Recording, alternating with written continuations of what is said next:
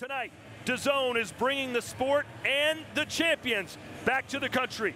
We are live from Domo Alcalde here in beautiful Guadalajara, Jalisco, Mexico. And with that, we welcome you inside Domo Alcalde, C-O-D-E. Here's our tale of the tape. Gabriel Valenzuela, 26 years old, 5'10", 139 pounds. He's got a 4-inch reach advantage over Juan Okura, who took this fight on 2 weeks' notice. His record is not that impressive, but his bravery is. Let's see if he can parlay that into a special moment in his career coming up next. You have to soften guys like this up. And he's going to get his shots in as well. That's what Okura has done. Again, taking this fight on 2 weeks' notice.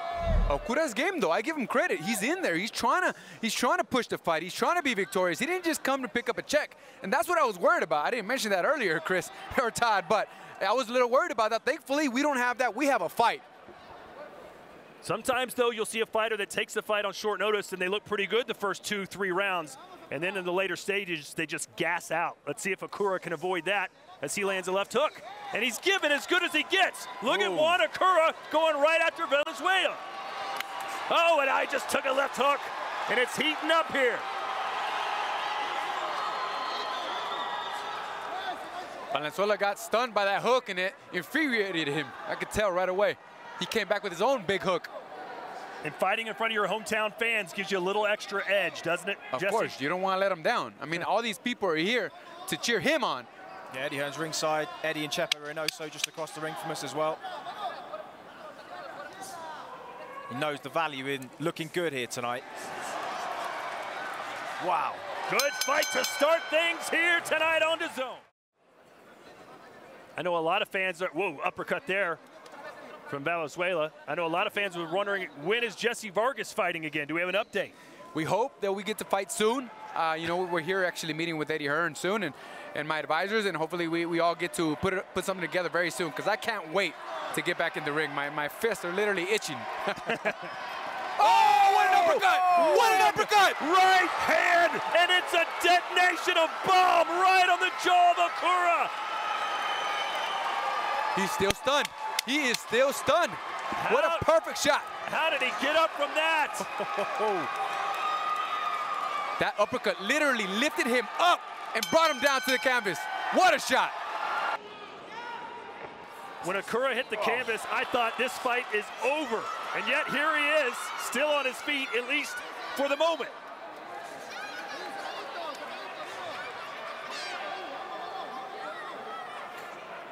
You know something, Todd and Chris? The thing here is that Okura seems very well recovered. I mean, even though it was a brutal knockdown, he seems to be okay now, coming into the 4th round. I don't know how okay he is. Keep taking those punches. Like I said to you, Todd, you can't go the distance with guys like Dennis Brinchik and Ivan Mendy without having a really good set of whiskers. How many whiskers does he have left after that uppercut? Yeah, I'm not too certain. It looks like he's well shaped. Oh, and a left hook almost spins Okura around.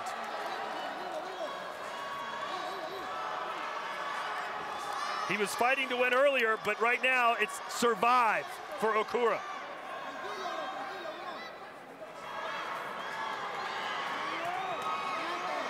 So Valenzuela was able to know and dissect what hurts Okura, and it's the body shots. The body shots hurt him. That's why he's going on the attack now. You can see the right hand is down for Okura. He's trying to protect those rib cage. And Valenzuela taking advantage. The end may be near. The crowd cheering him on, his hometown crowd here in Guadalajara. Another body shot from Valenzuela.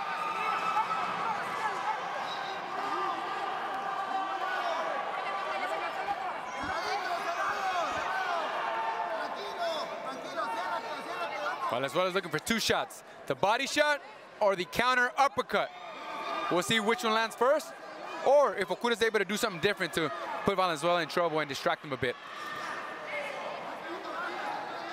More jabs this round for Valenzuela.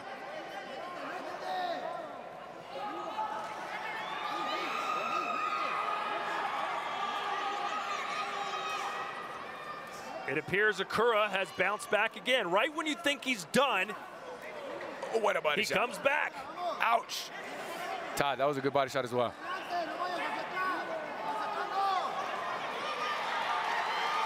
The end still might be near. That was the first time we've seen Akura hold on. Round 7 of an 8-rounder. You could tell Valenzuela's just testing him. He's testing him. He's looking for that big shot to take him out. You could just look at his eye, the eye of the tiger, if you want to call it. That was one shot that he planned perfectly. It was off by a millisecond.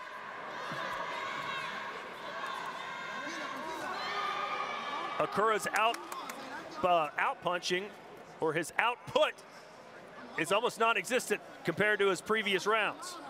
Todd, Akura's calling him out. And come on, come get some. You believe this guy? And that'll do Fight's it. over. The referee says enough is enough, and Gabriel Valenzuela gets a hard-earned win in front of his hometown crowd here in Mexico. Ladies and gentlemen, referee Rodrigo Flores calls a halt to this contest. The official time of the stoppage, 2 minutes and 10 seconds of round number 7. Your winner by TKO, El Orgullo del Cerro del Cuatro, Gabriel Goyas Valenzuela. It is Diego Pacheco about to make the walk. He's 3 years younger than his opponent, Jesus, who, by the way, is also undefeated and full of confidence. He's not so sold on how great Pacheco is, but that 7-inch reach disadvantage will be a very big problem. What's been, I guess, a couple of years where his profile has skyrocketed. He was an 18-year-old kid, really unknown, and then signed by one of the biggest promoters on the planet, suddenly thrust into the spotlight, but he's dealt with it amazingly well. And you know, you saw Morioki throw that big uppercut on the break. That did not please Pacheco at all, who tried to punish him for it. No, that's what he needs to watch out for. He can't be such a nice kid because, I mean, even touching someone's glove during a fight, you can get caught. You get caught with a sucker punch. Yep. He needs to learn that people are vicious. He needs to stay just as vicious as others. He's too nice inside the ring. That's one of his mistakes. One of his only mistakes that I've been able to see. Left hook there from Morioki, and his corner goes wild every time he comes close to hitting Pacheco. Yeah, I think they're just trying to give an incentive to continue moving forward, to continue trying those new moves, those haymakers. You know, because right now Morioki seems like a fighter that doesn't believe in himself. He really can't do much. Oh, that hurt him. Yeah, that hurt him. Got a big smile out of Morioki, who, trust me, doesn't smile all that much. There they are again, uppercut from Pacheco. Todd, he's Another not in good uppercut. conditions. He's in terrible condition at the moment. He's a little unbalanced. Oh, and another left uppercut. The mouthpiece comes out. Morioki is brave. He's a brave fighter. Yeah, he's smiling, but he's in big trouble, no doubt at all, and just wonder if his corner going to try and just slow this process down, just to give him a few extra seconds. And the referee being very generous as well. Pacheco was on the verge of stopping this fight. And the referee may step in here in a minute as Morioki backs up against the ropes.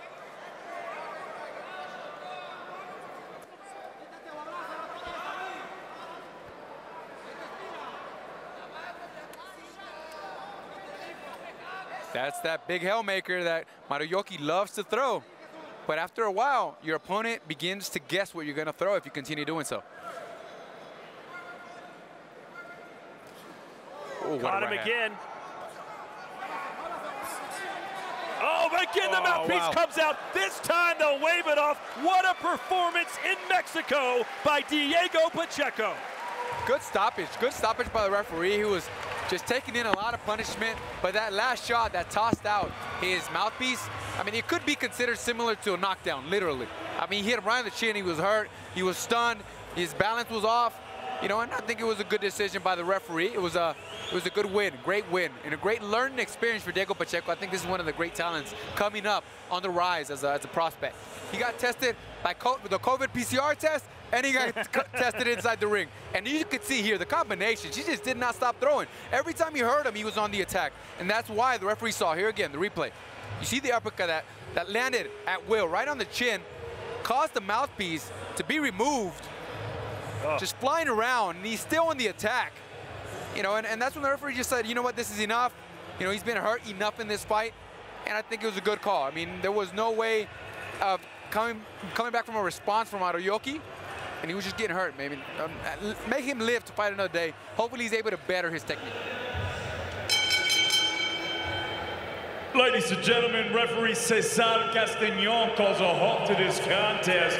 The official time of the stoppage, 2 minutes and 17 seconds of round number 6. Your winner by TKO and still undefeated, Diego Pacheco. Welterweight division. Jorge Perez Sanchez, 6 years older. He's also 3 inches taller and will enjoy a 2-inch reach advantage over 22-1 Christian Gomez. There we go. Jorge Perez Sanchez, he stopped boxing for about 7 years. You know, he was in the military, and then he just recently came back into sport. He has a good record. He has very good talent. I'll tell you what, how I know him. We were actually in the Mexican Olympic team together. Wow. He was an alternate. Nice left hook. Big shot from Gomez, and there's the punch we were waiting for. And then to the body. Well, so that was the shot he caught Xavier Wilson with in his last fight. He gets the elbow so high on that check left hook as he gets opponents to overcommit. And I said to you, it wouldn't be long before this one catches fire. And it was when Perez just committed over the front foot that he was caught, and, well, suddenly we have a fight on our hands. Sanchez needs to switch it up a little bit. He's doing the same thing. He's just tossing the jabs at the mid-range almost, you know, where you're giving him the opportunity to come back, just like he did there. And this time, Perez decides to exchange, and that is a horrible idea.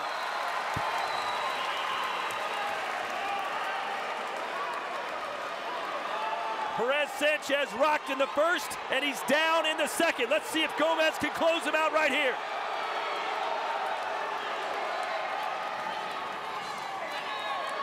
Sanchez has to get off the ropes. He's got to stay on the move.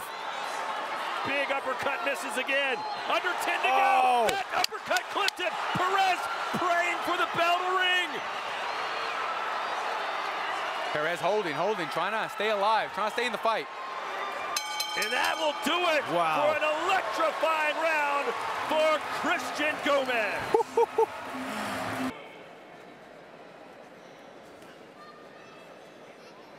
What do you make of Gomez's lack of output the last couple rounds? I just think the adjustments from Perez Sanchez have been the better of the two. He's managed to keep the distance, his feet. He's been very, very disciplined with his feet in and out. He hasn't held them or committed his weight at any point. That was when he got tagged early in the contest and hurt, but he hasn't done that the last 2 rounds. Hasn't given Gomez the openings that perhaps he assumed he would get based on those first 2 rounds. And that's really what this has been about. The adjustments from one fighter have been a little better than the others, and now it's going to be on Gomez to make adjustments himself. Exactly. He's very disciplined. That's what's changed. You know, he saw the mistakes that he was making, and he's not currently making them. He needs to maintain that if he wants to win this fight. Yep, absolutely. He just got caught with a big hook right now because he opened up and he became in the distance of Gomez. The body, and that hurt Perez. That hurt him bad. He's against the ropes.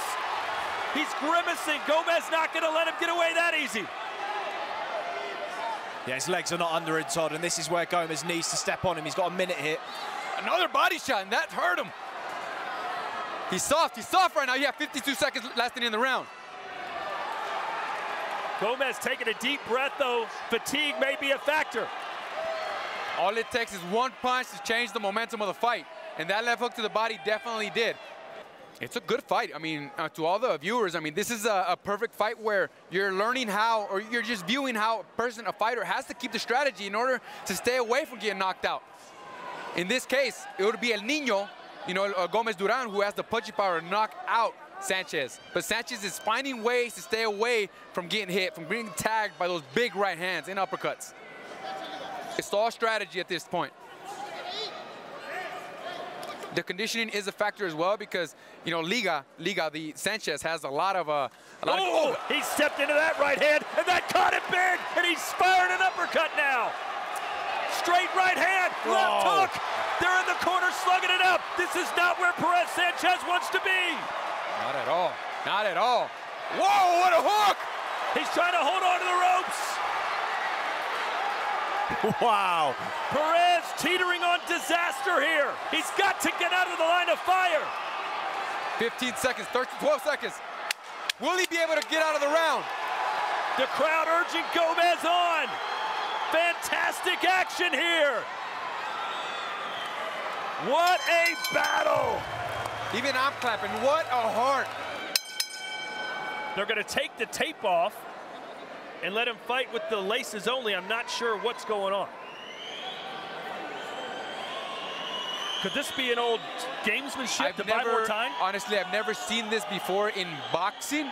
I don't know what the reason was from the tape to be removed.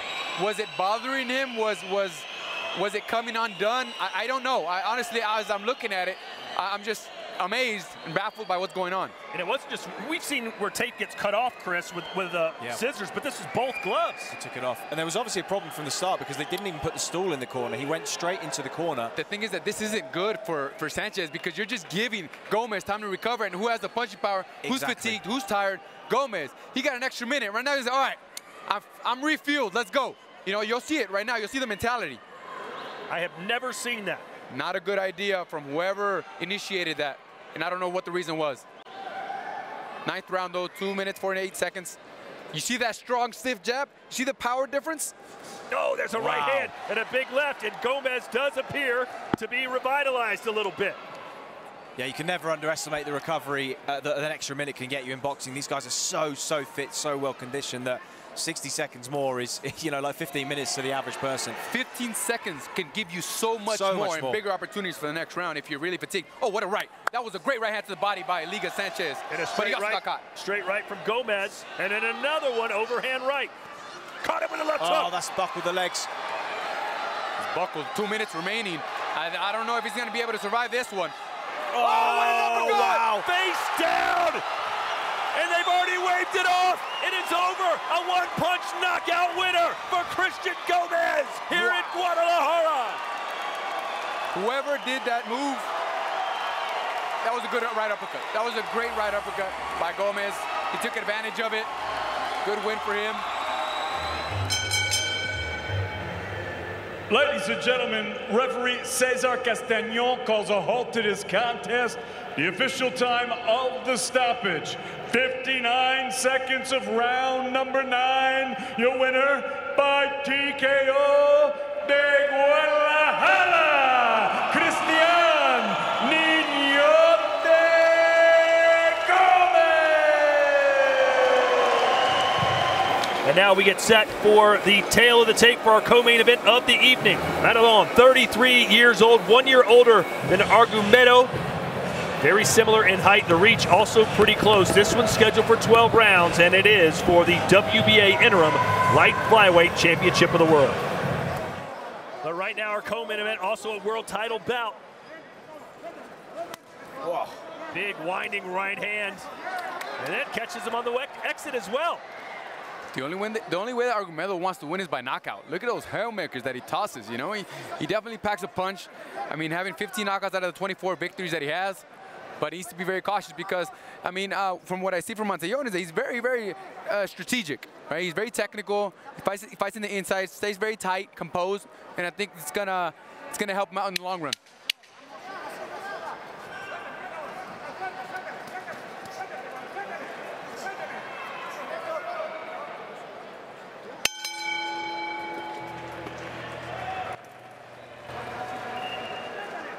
I agree. He's a more experienced fighter, and you can tell. I mean, he's just trying to fight in the inside.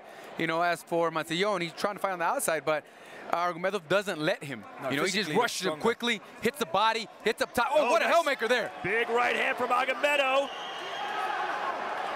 And I think you're right, Jesse. He wants a knockout. Nothing else will do.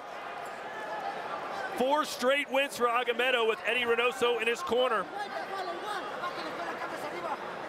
I think he knows what he's up against, and in order to win, you need to knock him out or really hurt him. Looks like he's got a cut. Yeah, cut. Maybe dripping down from the hairline a little bit. Yeah.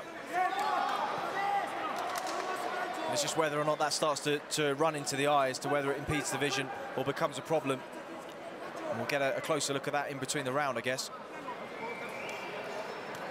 He's just trying to stay away from those big punches of Argumedo. Oh, what a right hand he landed. you know, Argumedo to Montellon. And he's staying with that pressure. He came in good shape, you can tell.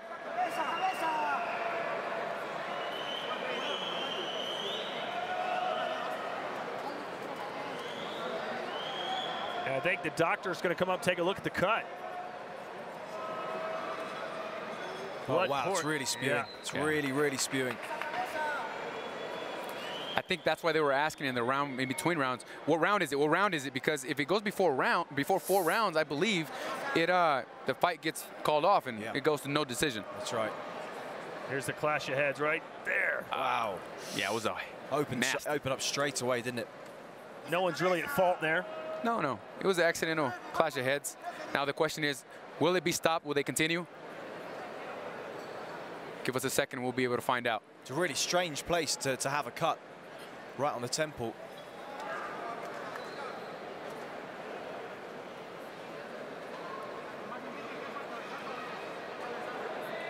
The referee trying to get control over this fight, which doesn't really seem out of control, but nevertheless, we're back at it.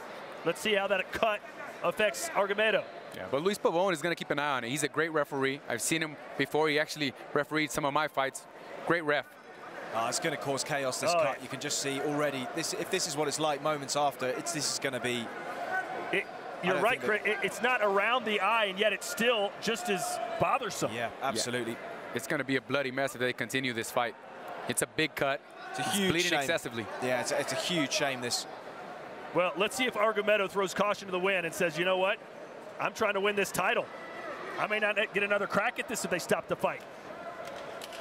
Right now, it looks like Argumedo is just on the attack. He doesn't care. He says, I'm bleeding, but I'm going to win. I'm going to win. That's what it's looking like. Big shots given back and forth. And that gives opportunities for Mateo.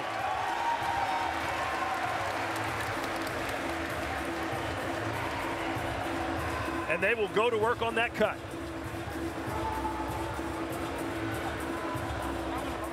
So multiple abrasions on the face right now of Jose Argumedo, but he's fighting through it like a champ. What a right hand that really stunned him. He might be in trouble, but he's still coming forward. He doesn't care. You caught me with a good punch, but I'm going to keep moving forward. That's his mindset.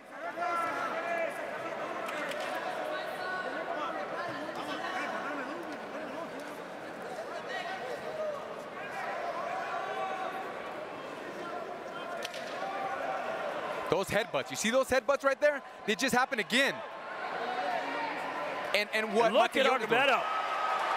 Clubbing shots to Mateo. Mateo is trying to stay under the head of Argumedo. That way it prevents from him being cut. So he's actually being a smart veteran in this move. Good counter right. Mateo's throwing the straight, quicker punches, but the bombs are coming from Argumedo.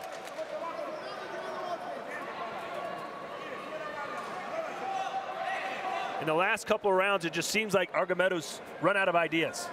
Yeah, it does a little bit, and it was route one, and I think he probably assumed that at some point this pressure would get to Mateo, maybe didn't. Oh, and there's Mateo, and he's finally stepping forward. Wow. And landing those punches. Here's the moment we've been waiting for. Mateo senses the end could be near. Well, who saw this coming? Who saw this coming? He stepped off, he's been patient, he's picked his shots well. Oh, caught him coming in again. Wow. And in some ways, this is good for Argumedo because Mateo will be more open to be hit. Argumedo looking over his corners to some instructions, and I'm sure it's the same that anyone else would tell him. Go get him. You got a minute left.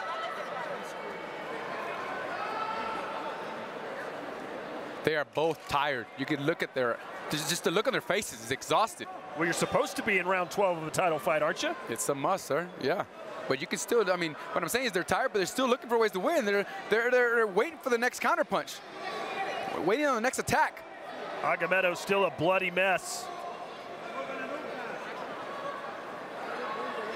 30 seconds left. Final round.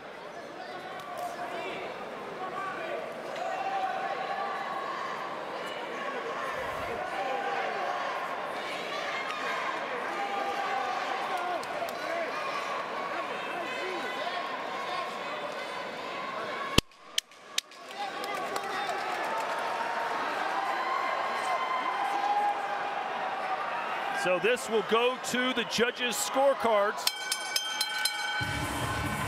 Agamemnon better early, Mateon better late. Good assessment.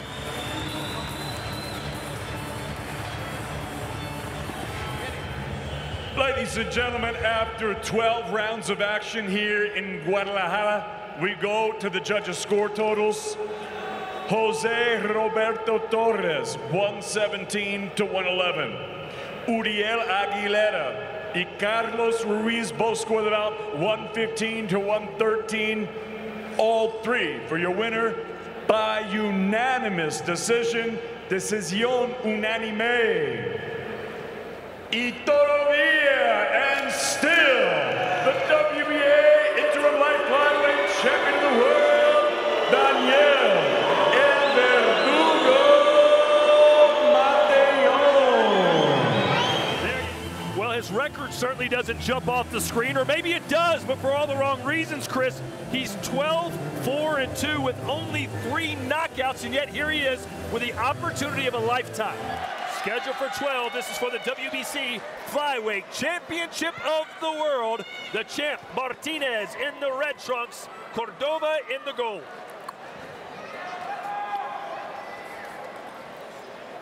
Let's see how Cordova handles the power of Martinez. Some fighters think they can, then the first time they get touched, their entire demeanor changes. But Chris, as you know, these two men know each other very well. They're friendly, they've sparred before, so Cordova should have that experience behind him. Yeah, and he started really well, Cordova. He's picked his shots well, but he hasn't stayed in front of Martinez too long, in and out, and that's how he has to be, especially for these first 4 or 5 rounds. If it goes that far, of course, the problem with Martinez is he could just change the course of a fight in the blink of an eye. But Cordova looks relaxed, comfortable. He's even smiled in there a couple of times. They know each other well, these guys, and they will enjoy putting on a show for the fans. But Cordova, I think, knows what he has to do. And you have to remember, there have been guys that have had success against Martinez that have been boxing well against them until he managed to change the course of the fight. The one guy that really tried to mix it with him was Christopher Rosales, and we saw how that ended for him. But Cordova, as you say, he has got a little bit more information and data on Martinez than any of those guys. And how about Cordova? Well. Excuse me, Chris, going right after Martinez. Not backing down at all, and there's a right hand. So Cordova told us he wouldn't be afraid, told us he wouldn't back up, and that's what he's doing here in the first round. Cordova knows what to watch out for, but he's still getting caught. He's just brave. He's a brave man.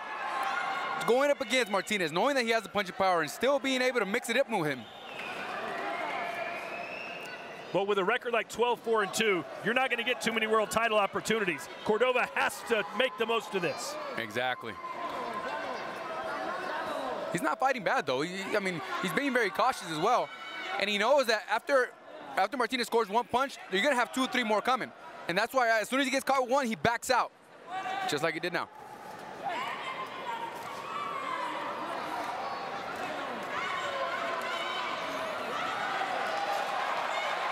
Swing and miss from both guys.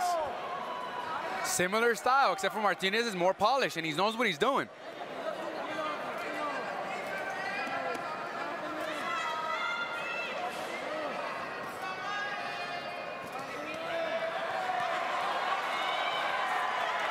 Cordova going right after Martinez, and he landed a shot across the chin. Cordova is not fighting like Martinez is the 25-1 favorite, which he is. He's definitely not considering Martinez's punching power. He's not afraid of it. He's been connected a few times, but he's just pressing forward. He wants to win. He's an entertainer, you can definitely tell. He's taking risks. Ooh, that hook missed by a little bit. That's the thing with Martinez. He literally jumps into every punch. Good uppercut with the right hand for Cordova. El Rey with the left hook.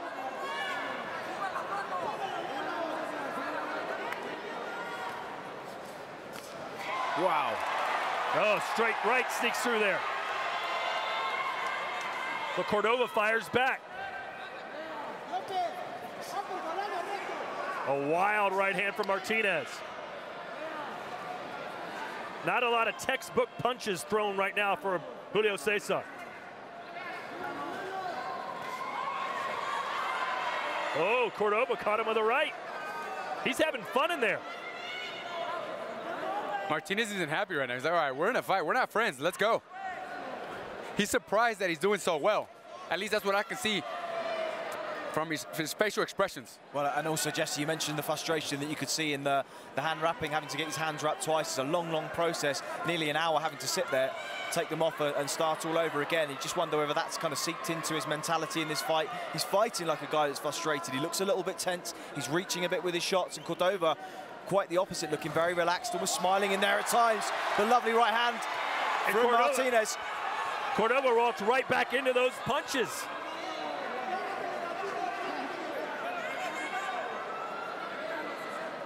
Cordova sure does keep his hands down a lot.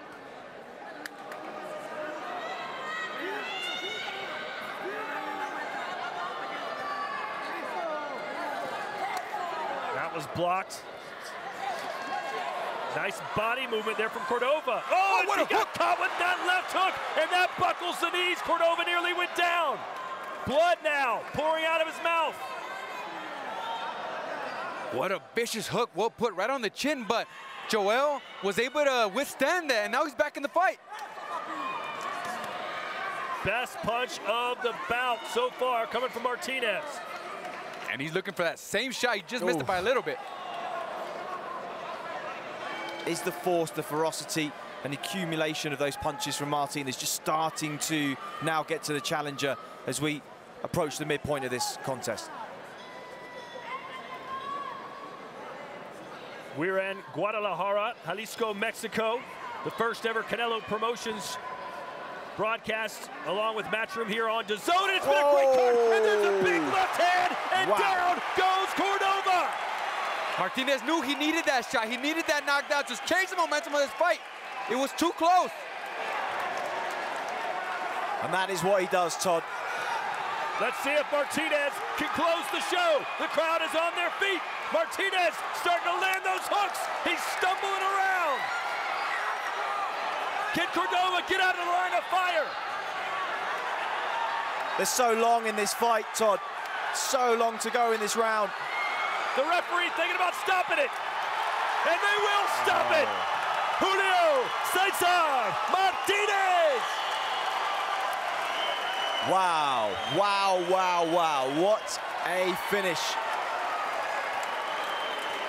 He didn't start well in this fight. We have to be honest about that. Cordova started brilliantly, picked his shots well, took the fight to Martinez, but we always knew that was the danger with the champion. At any point, he can land something that could change the course of a fight. He's done it time and time again in his career, and he's done it again here tonight. I'm still just taking this all in because honestly, it was just such a war.